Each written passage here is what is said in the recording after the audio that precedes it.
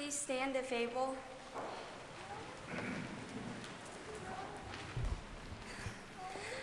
The Spirit of the Lord God is upon me, because the Lord has anointed me. He has sent me to bring good news to the oppressed. To bind up the brokenhearted, to proclaim liberty to the captives, and release to the prisoners. To proclaim the year of the Lord's favor, and the day of vengeance for our God, to comfort all who mourn. To provide for those who mourn in Zion, to give them a garland instead of ashes, the oil of gladness instead of mourning, the mantle of praise instead of a faint spirit.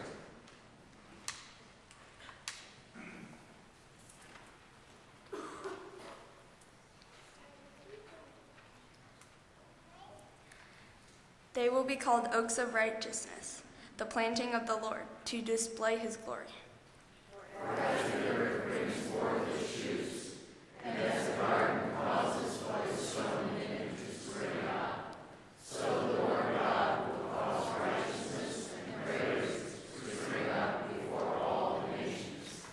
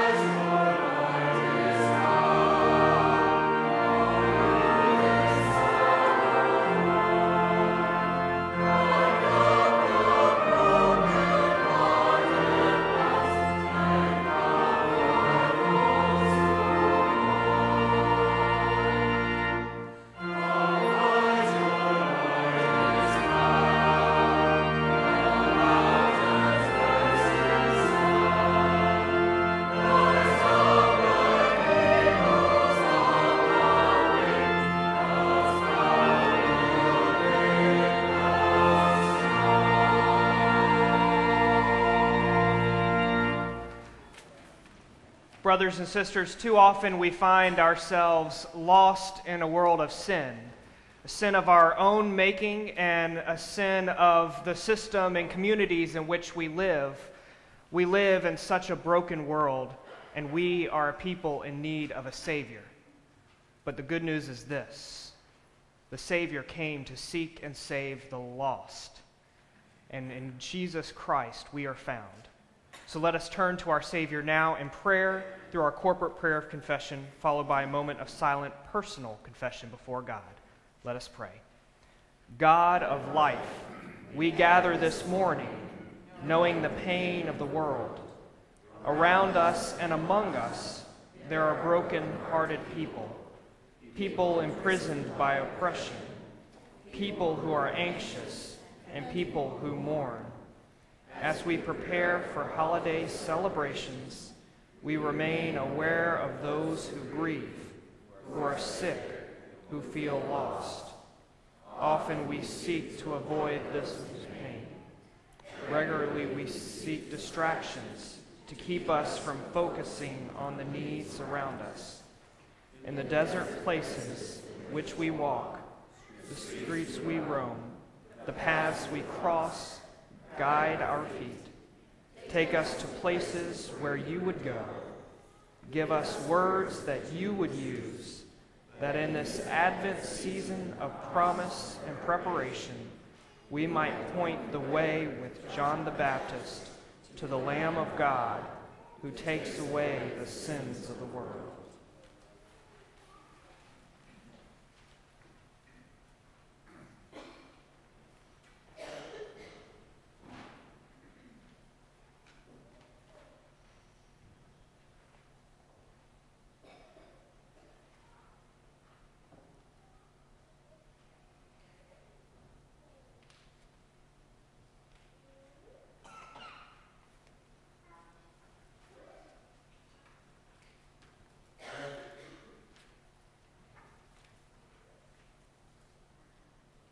Amen.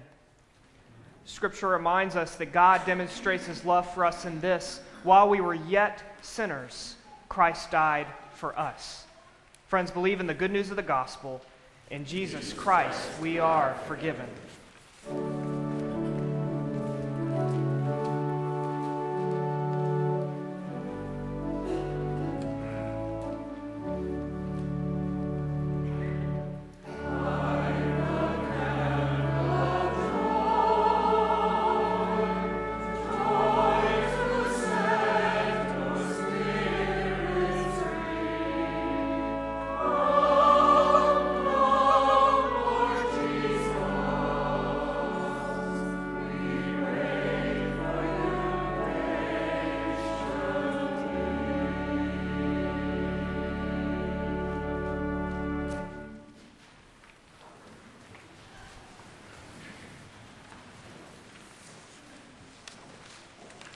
To prepare our hearts for the hearing of God's word, let us pray.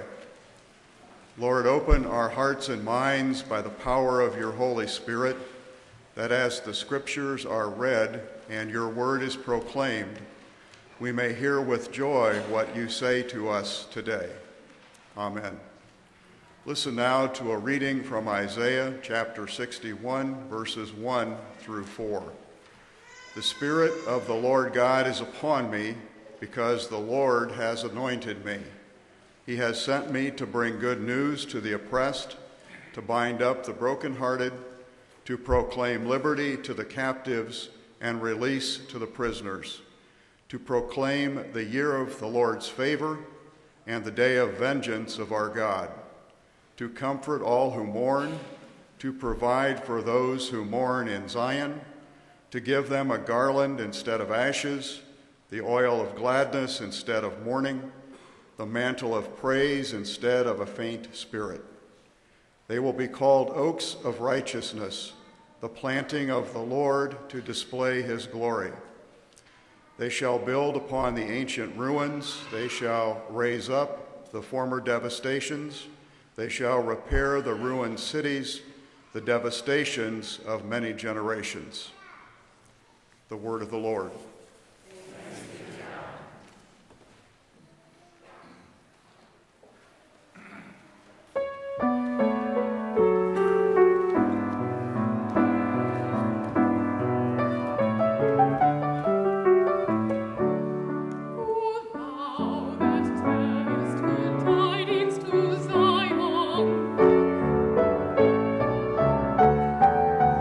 Get thee up into the high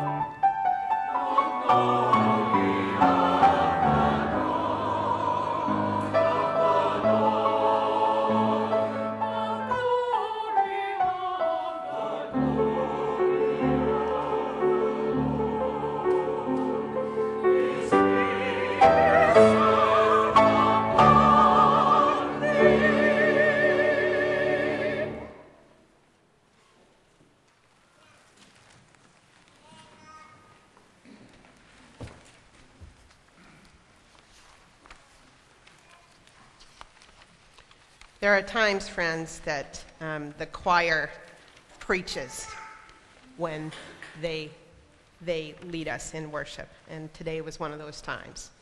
We have been richly blessed. I'm reading this morning from the first chapter of John.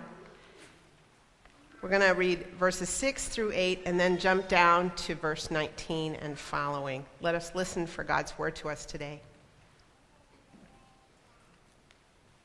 There was a man sent from God whose name was John.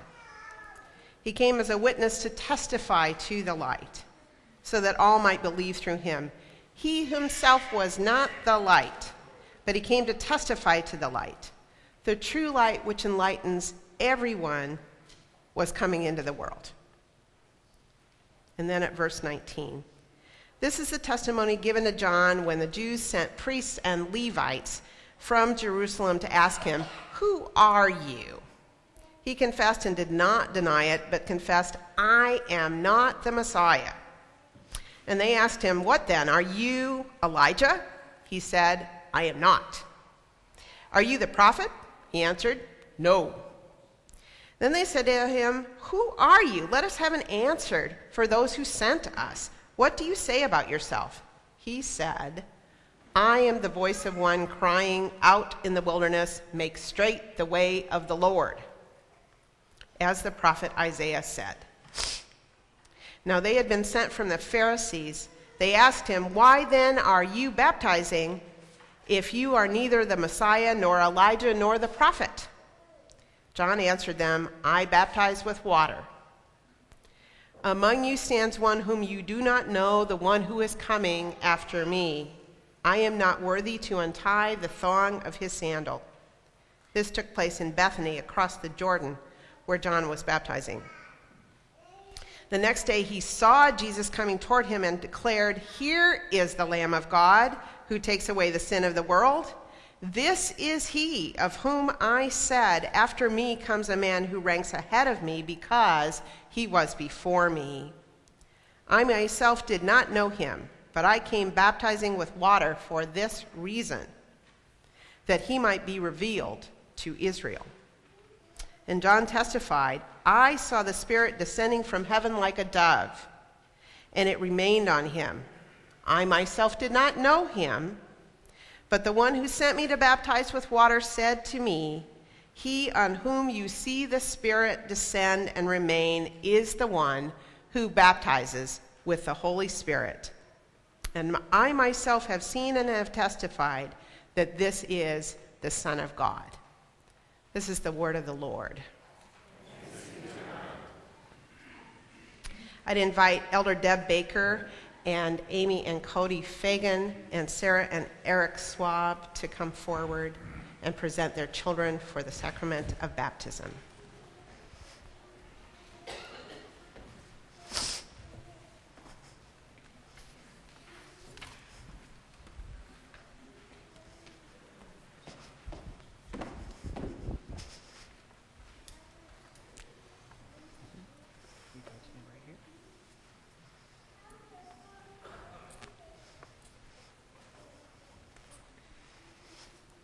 Hear now the words of our Lord Jesus Christ. "All authority on heaven and on earth has been given to me. Go, therefore, and make disciples of all nations, baptizing them in the name of the Father, and of the Son, and of the Holy Spirit, and teaching them to obey everything that I have commanded you. And remember, I am with you always to the very end of the age." And hear also these words from Holy Scripture. "The promise is for you and for your children, and for all who are far away, everyone whom the Lord our God calls." Friends, obeying the word of our Lord Jesus Christ and confident in his promises, we baptize those whom God has called, whether they like it or not. In baptism, God claims us and seals us to show that we belong to God. God frees us from sin and death, uniting us with Jesus Christ in his death and resurrection. By water and the Holy Spirit, we are made members of the church, the body of Christ, and join to Christ's ministry of love, peace, and justice. Friends, let us remember with joy our own baptism as we celebrate this sacrament. On behalf of the session, I present Tippy Barton Swab, daughter of Eric and Sarah Swab, and Caleb Douglas Fagan and Evan Matthew Fagan, sons of Amy and Cody Fagan, to receive the sacrament of baptism. Sarah and Eric, Amy and Cody, in presenting Tippy, Caleb, and Evan for baptism, you announce your faith in Jesus Christ and that you want your daughter and your sons to study him, know him, love him, and serve him as his chosen disciples. Do you desire that Tippy, Caleb, and Evan be baptized? Do you? Yes. Relying on God's grace, do you promise to live the Christian faith and to teach that faith to your children? Do you? Our Lord Jesus Christ ordered us to teach those who are baptized. Do you, the saints of the church, promise to tell these new disciples the good news of the gospel, to pray for them, and by your fellowship, to strengthen their ties with the family of God, so that they will someday profess faith in Jesus Christ as Lord and Savior? Do you? We do. And a few other questions. Through baptism, we enter a covenant established by God. And within this covenant, God gives us new life, guards us from evil, and nurtures us in love. In embracing that covenant, we choose whom we will serve by turning from evil and turning to Jesus Christ. So, trusting in the gracious mercy of God, do you turn from the ways of sin and renounce evil and its power in the world? If so, please respond with, I do. Do you turn to Jesus Christ and accept him as your Lord and Savior, trusting in his grace and love? If so, please respond with, I do. And finally, will you be Christ's faithful disciple, obeying his word and showing his love? If so, please respond, I will, with God's help. Our God nourishes and sustains all living things through the gift of water. In baptism, we are reminded of the story of the faith. In the beginning of time, God's Spirit moved over the watery chaos, calling forth order and life. In the time of Noah, God destroyed evil by the waters of the flood, giving righteousness a new beginning. God liberated Israel out of slavery through the waters of the sea into the freedom of the promised land. And Jesus was baptized by John in the waters of the Jordan and anointed with the Holy Spirit. And by the baptism of his own death and resurrection, Christ set us free from sin and death and opened the way to eternal life. We understand that, Tippy, Caleb, and Evan, there is no possible way for you to know all of this now. So we all promise to be teaching and reminding witnesses to you of this, our story. Let us pray. Spirit of the living God, fall afresh on us as we baptize with water. Baptize us with Holy Spirit. Remind us that we are all your children, that you love us, that you hold us, that you bless us. We thank you for the water of baptism, and we pray your touch upon it now through Jesus Christ. Amen. Okay.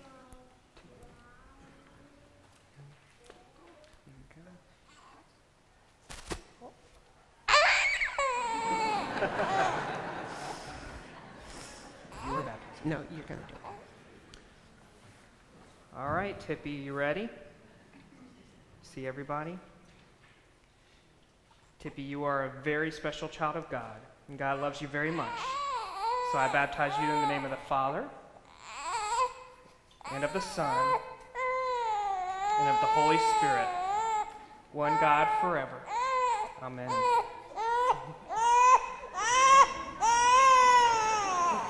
Okay, Caleb, it's your turn. Okay. Caleb Douglas Fagan, God has made you God's own, and I baptize you today in the name of the Father, and of the Son, and of the Holy Spirit.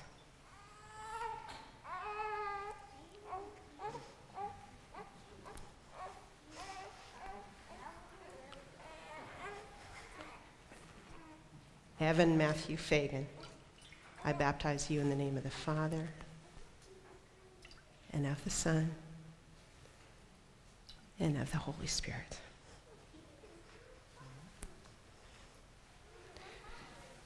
See what love the Father has given us, that we can be called children of God, and so we are. Okay, you want to bring the other newest members of God's family? These are the newest members of God's family. Let us welcome them.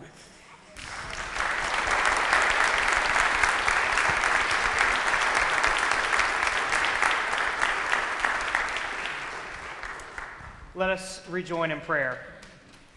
Almighty God, giver of life, you have called us by name and pledged to each of us your faithful love. We pray for your children, Tippy, Caleb, and Evan. Watch over them, guide them as they grow in faith, give them understanding and a quick concern for neighbors. Help them to be true disciples of Jesus Christ. We also pray for these parents. Help them to know you, to love you with your love, and to teach your truth, and to tell the story of Jesus to their children. We pray all of this in the name of the one who was baptized, your Son, who is our Savior and risen Lord. In Jesus' name we pray. Amen. Amen. And to remember this day, we have something for you. We have the service as well as a certificate and their first Bible.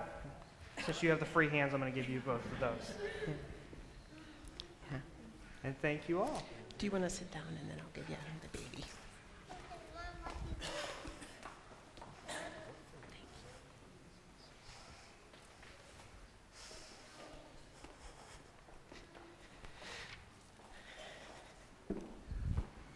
Would the children come and join me?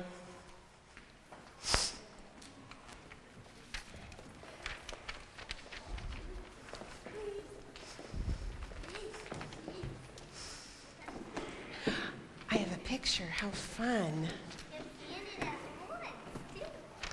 Wow. I like it.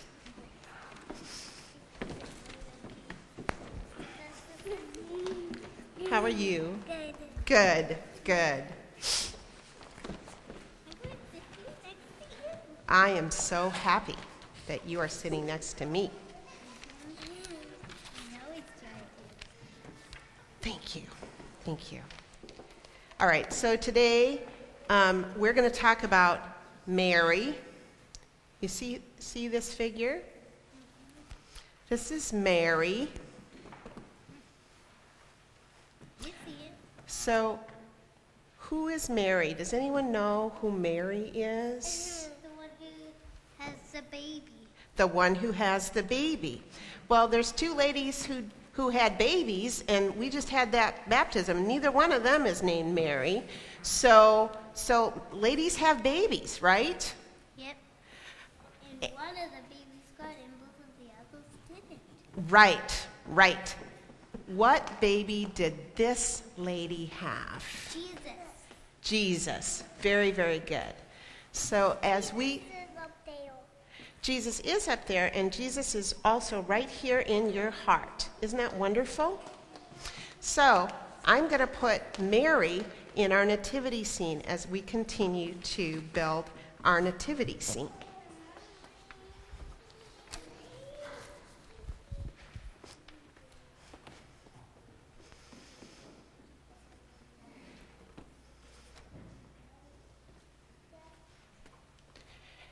And I believe we have a song. Do we have a song, Mrs. Nicewander?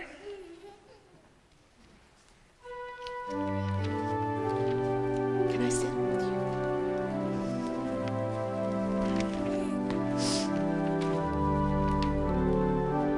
While we are waiting, come. While we are waiting, while we are waiting, Jesus our Lord, Emmanuel. While we are waiting,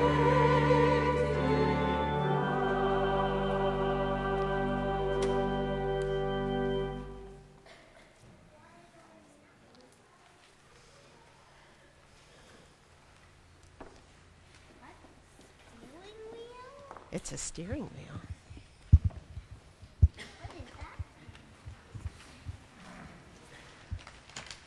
Okay, I think we need to turn right up here by the light. Oh, okay, dokie.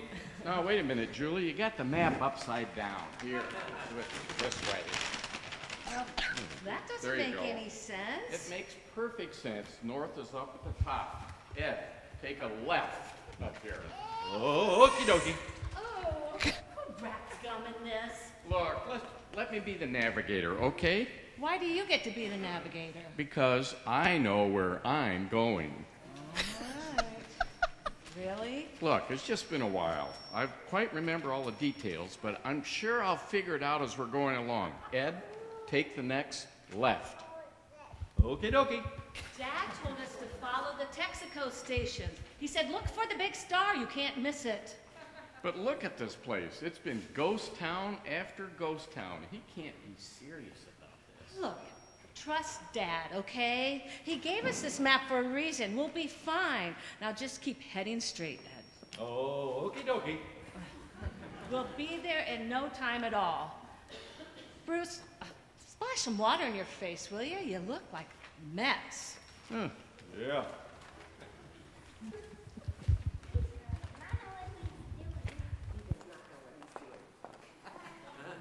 Would you guys pray with me, please? Gracious God. Gracious God, we thank you for showing us the way. We thank you for sending us witnesses to show us the way. We thank you for being with us as we worship together. In Jesus' name, amen.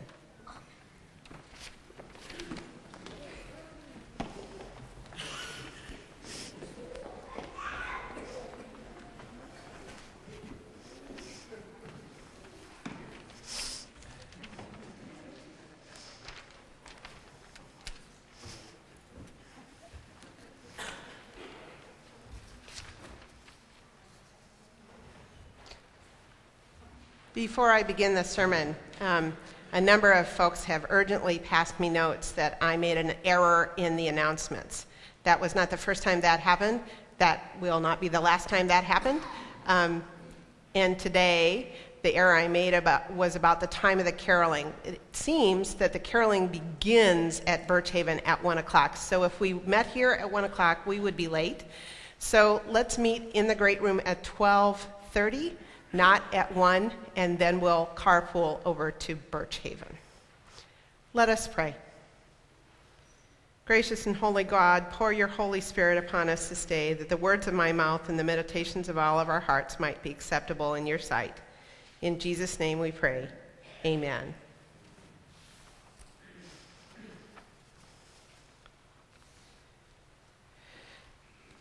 In our passage from the Gospel this morning, the author takes great pains to make sure we know at least one thing. John is not the Messiah.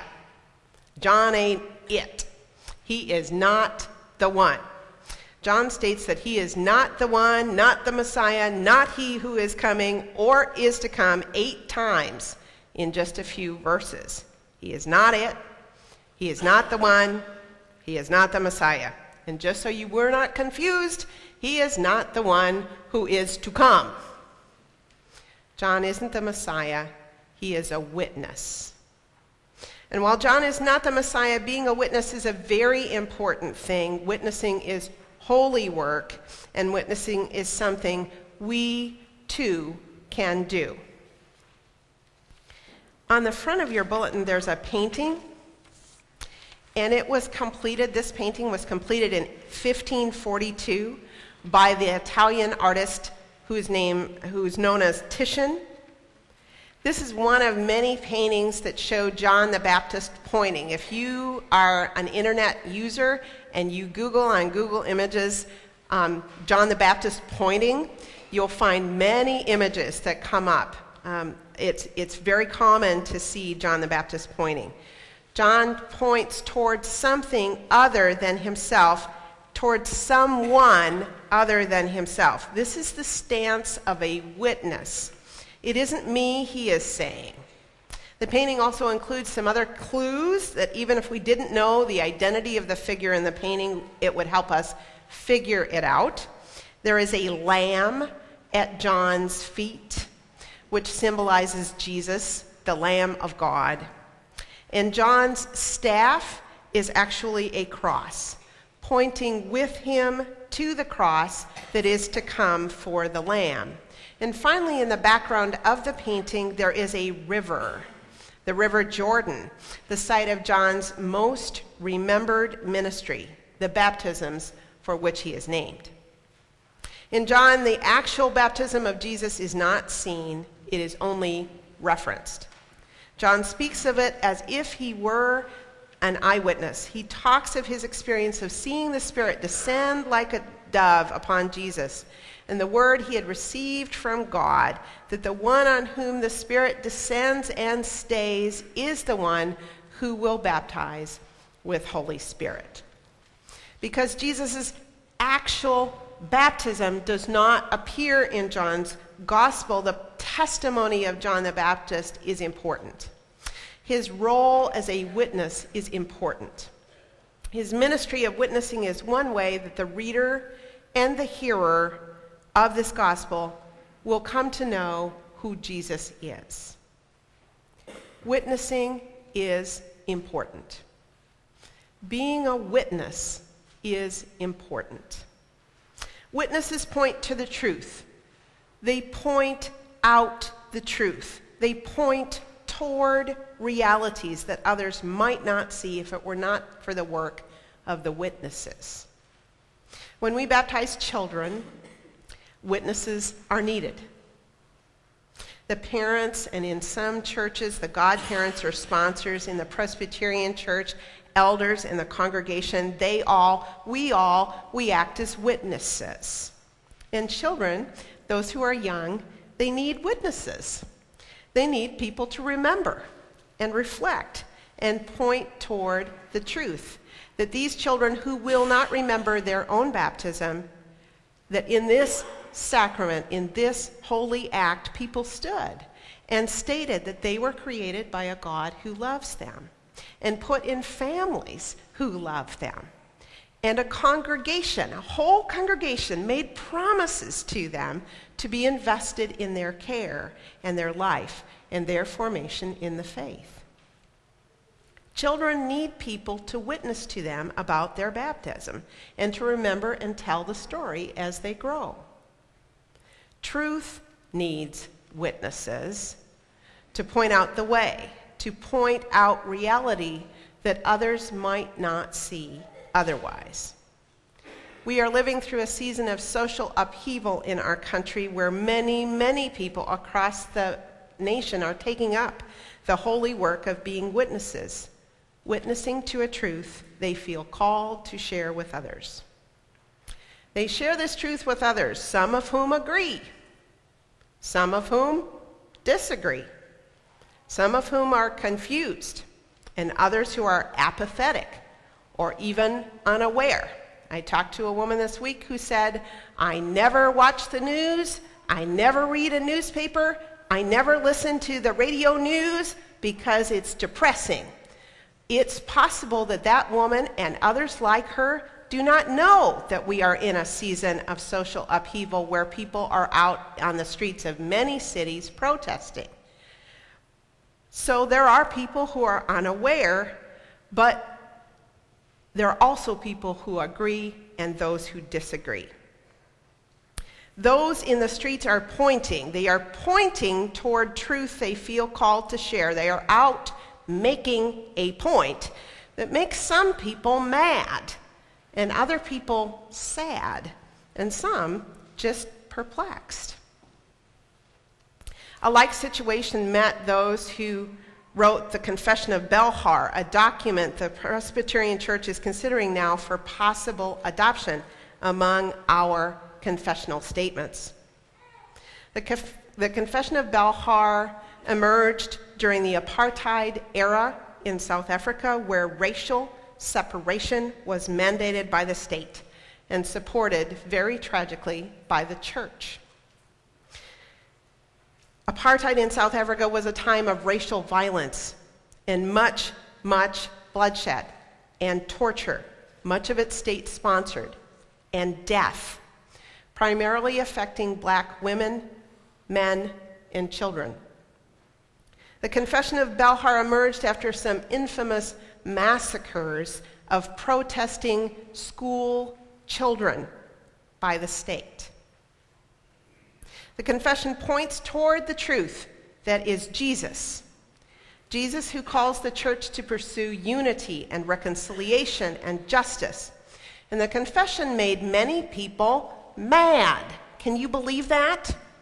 That people would say, this is what I think is the truth, and it would make people mad? Can you believe that that would happen?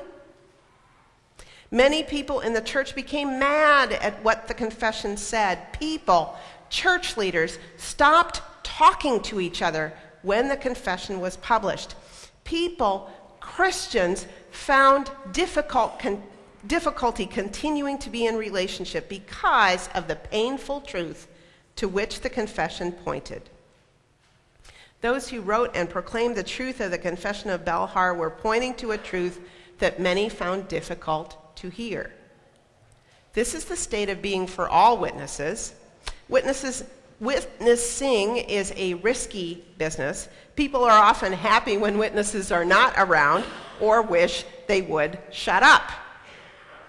John the Baptist would go on to be executed by the state for his uncompromising commitment to the witness he felt called to make. The protesters on the streets of many cities and towns are making many people angry and facing some level of violence in response, some of it inflicted by people who work for the state. Those who wrote and proclaimed the truth of the Belhar Confession received death threats. Some folks who wrote the confession had to move from place to place because people were looking to kill them.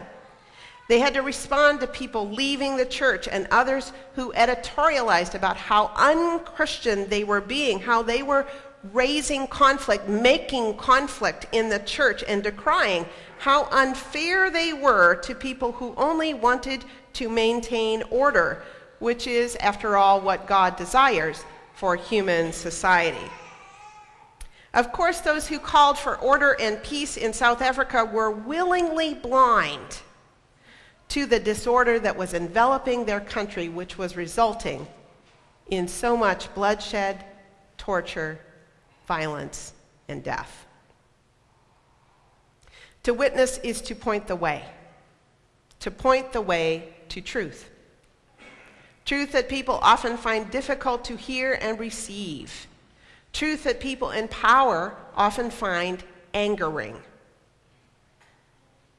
Today, as we have witnessed the baptism of 3 children, our 3 newest members of God's family, we must remember our role, our responsibility to remember and reflect and recall so these children remember through our memories what happened here. We must point to the truth that God has put God's seal of love and forgiveness on them even at this very young age, and that they are now God's own forever. We must remember that these children and other children and youth and young people and people outside the church are watching. People outside the church are watching the church all the time to see what it means to us, how we are living out, what our witness looks like about the truth of the gospel. They are watching, and they are learning by watching our witness and where our lives point. You know, it's a very scary thing to think that people who are not Christian, who know I'm Christian, look at me in the grocery store or the doctor's office or as I drive down the interstate, and as they see me, they are thinking that must be what it means to be a Christian. It's a really scary thing.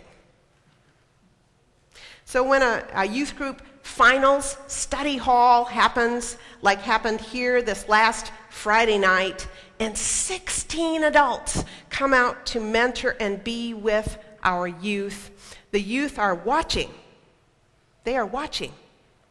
And they are seeing people witness to the truth that these children, these young people, they are important and worthy of time and energy and effort and deserving of our observing the promises we made to them.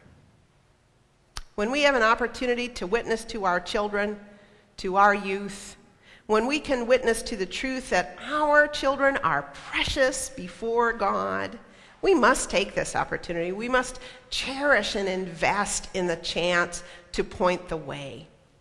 Let our lives point to the truth that we know that Jesus is the Son of God, the one who is the light, who brings light to a world in darkness. And let we who live by this light witness to it in all we do and say.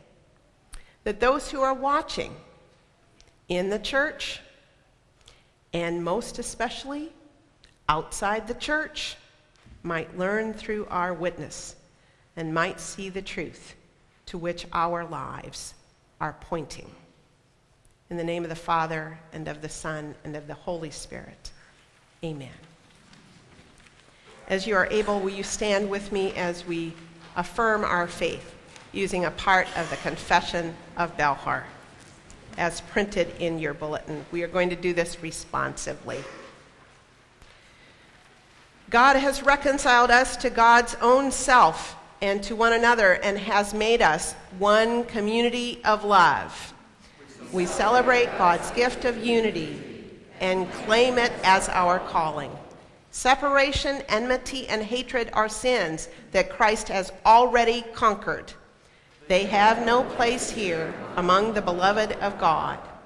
God has given us many ways to enjoy our unity. We commit ourselves to bless one another. We will keep the one faith and fulfill our one calling. We will be of one soul and mind. We will share one baptism, eat one bread, and drink one cup. We will confess one name and share one hope. We will bear one another's burdens and build each other up.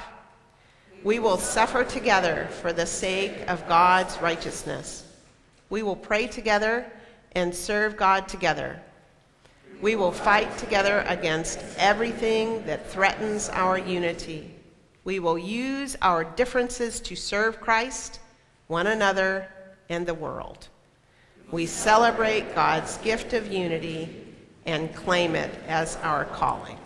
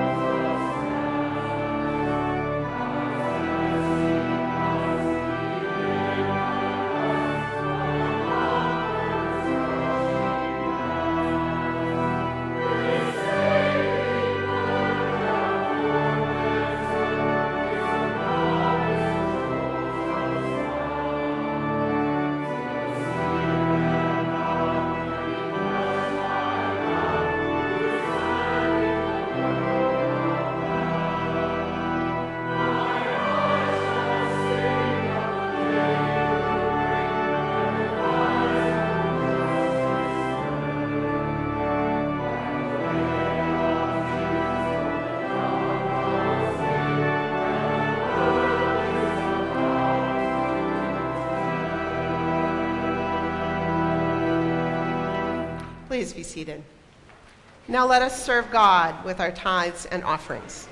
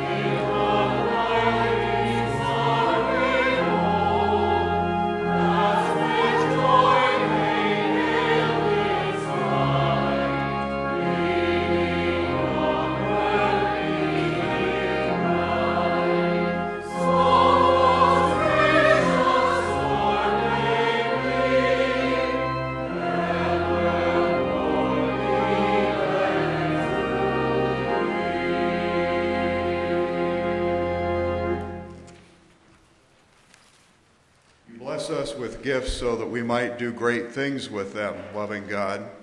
Feed the hungry, house the homeless, lift up the fallen, speak hope to those in bondage to life, Bring these gifts, bless our lives as we seek to take the good news into our world.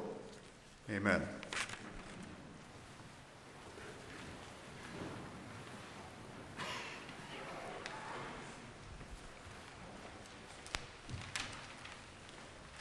Let us pray. God of grace and God of glory, we thank you for pouring your power upon us and pray that you would continue to bless us with your spirit and your power, that with your insight, with your intelligence, your energy, your imagination, we might be blessed so we would be apt witnesses to your truth. Lord, in your mercy. Lord, we pray for all those who are experiencing loss and are grieving. We pray today for the family of Chandler Phillips, and we pray a prayer of thanksgiving for his life and witness, and that he is now united with you. Lord, in your mercy. We pray for all those who are experiencing any illness or need, most especially Jean Treese and Nancy Wilkins and their families, and all those we name in our hearts at this time.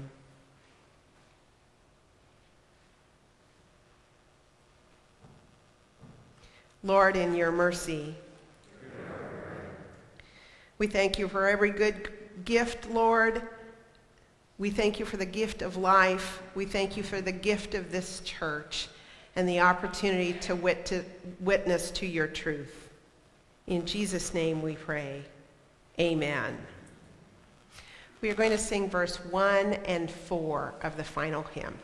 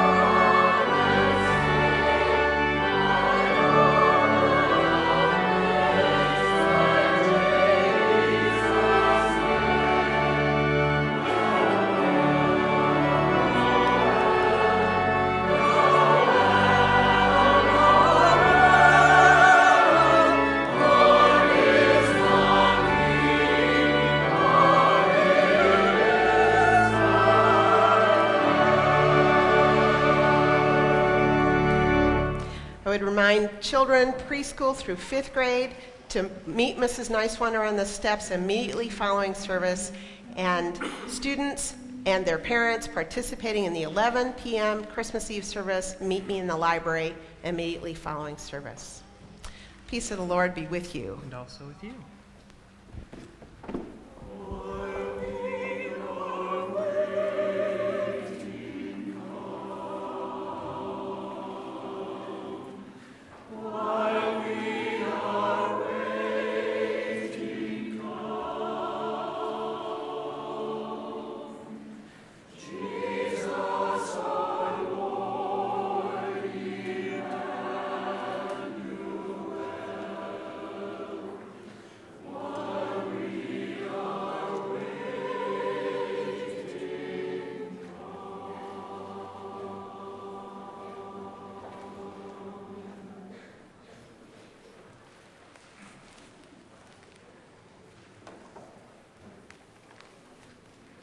Now may the grace and peace of our Lord Jesus Christ, the love of God, and the fellowship of the Holy Spirit be with us all.